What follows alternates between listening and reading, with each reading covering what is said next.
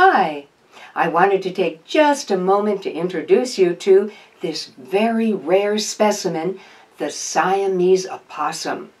Notice the dark-tipped ears, the furry tail, the round blue eyes.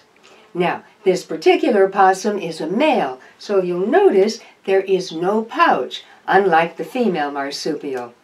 And the sound that the Siamese opossum makes is so different. It's hard to describe. It's more intense than your regular North American possum, and then it's followed by a purr.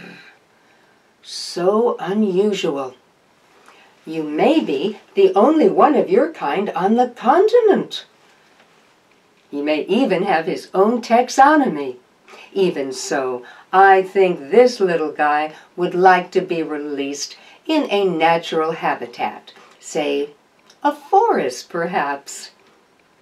Although between you and me, I am so tempted to hold on to this rare specimen and loan him out to natural history museums to be put on display. That would be so educational. What is the right thing to do? Join me next time to see how this conundrum plays out. You are so unusual. I've just never seen anything like this. It's amazing.